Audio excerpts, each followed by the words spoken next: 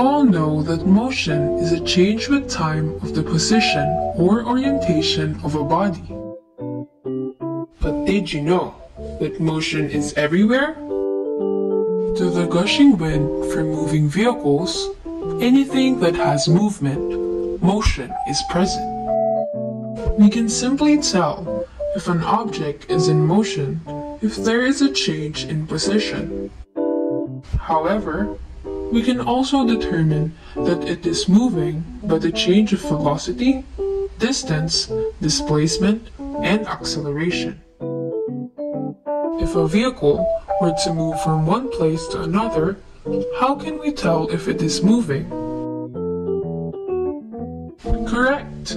We can base an object's movement by looking at the reference point.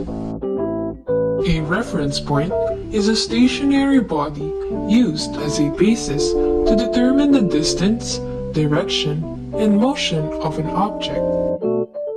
Trees, poles, houses, and other buildings are great reference points.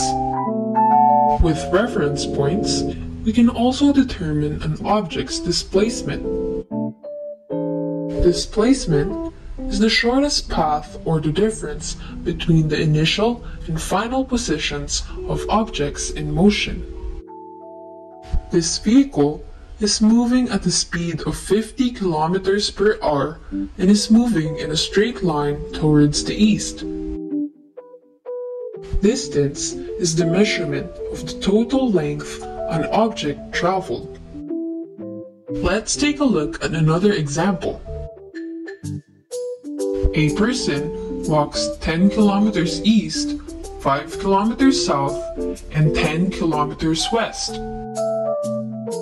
To get the distance, add all the given. 10 kilometers plus 5 kilometers plus 10 kilometers is equal to 25 kilometers. The shortcut, or path, that was left where the person could have just walked straight to is called displacement. Thus, the distance traveled by the person is 25 kilometers and the displacement made is 5 kilometers south. Speed. Speed is the time rate at which an object is moving along a path. Just like motion, speed can also be seen everywhere. Speed can be seen through a propeller of an electric fan or a snail climbing up a wall. Speed is calculated by dividing the distance traveled by the elapsed time. Speed can be represented in units: meters per second, meters per hour, and kilometers per hour. Using the provided formula earlier, let us solve this problem. A dog runs at a distance of 30 meters in 12 seconds. Find the speed of the dog.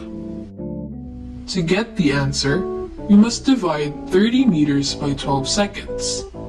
30 meters over 12 seconds is equal to 2.5 meters per second.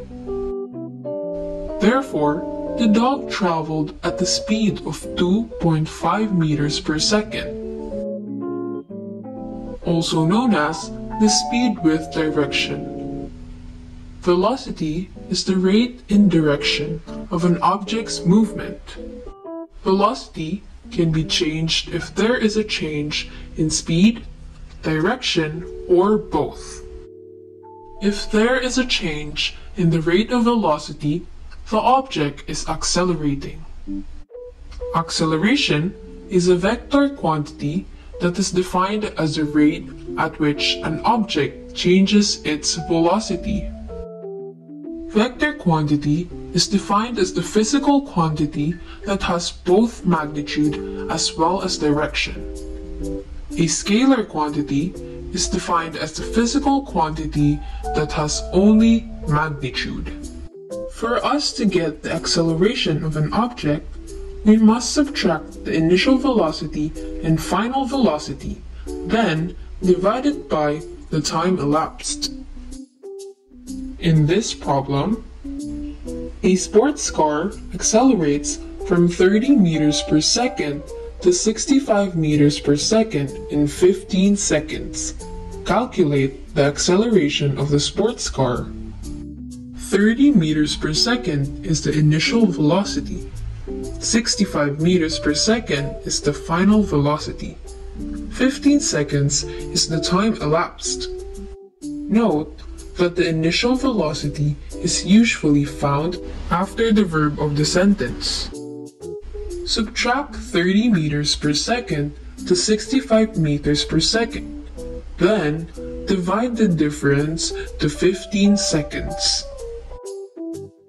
Therefore, the sports car's average acceleration is negative 2.33 meters per second squared. Trivia!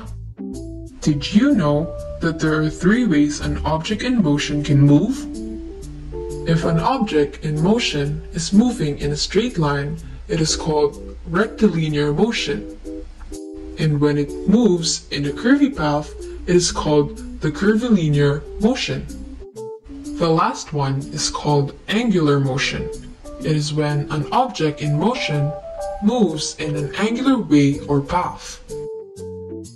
And did you know that when an object is speeding up, it is called positive acceleration? And when an object is decelerating or slowing down, it is called negative acceleration?